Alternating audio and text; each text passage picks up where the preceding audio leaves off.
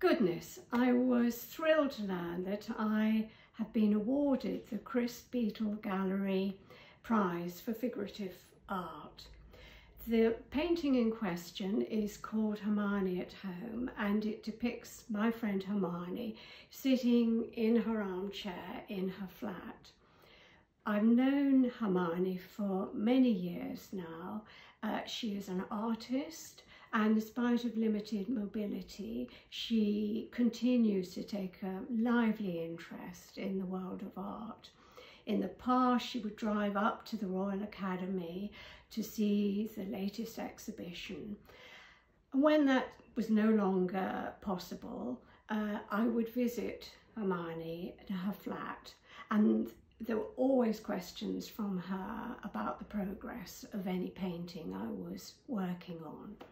It seemed a natural step to paint her portrait, and in doing so, it was important to capture particular characteristics, her indomitable spirit and her total refusal to let the limitations of age define her. And I hope I've managed to do that in my painting.